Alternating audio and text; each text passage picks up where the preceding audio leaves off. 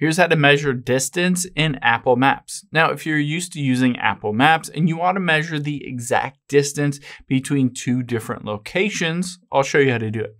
So if you open up Maps here, there are going to be two different tricks that we can use to measure that distance.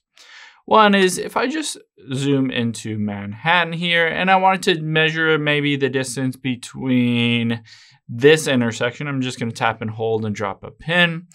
And if I zoom out, maybe I want to measure the different distance between there and Central Park.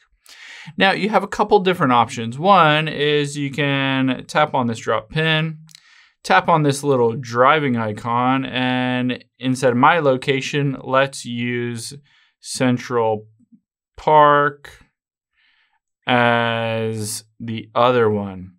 So you can see if I zoom in here, it will show me these directions and it says it is half a mile away. So that's one way to measure a distance.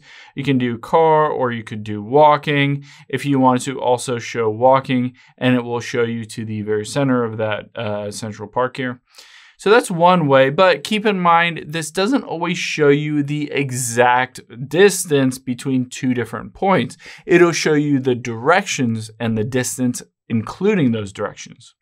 Now, unfortunately, the only way that you can measure a distance from 2 points, the exact distance on Apple Maps, is to use the little scale bar at the very top. So what I'm going to do is I'm going to take that pin that I just dropped, I'm going to rotate my map around, and I'm just going to zoom in until basically, actually zoom out until basically that scale bar mimics the distance that I'm measuring. So again, this isn't a great option, but you can see there it is about 0.375 miles between that pin and Central Park. So unfortunately, there's no one way to just tap and hold and drop a pin in one location and then drop a pin at another location and measure that exact distance.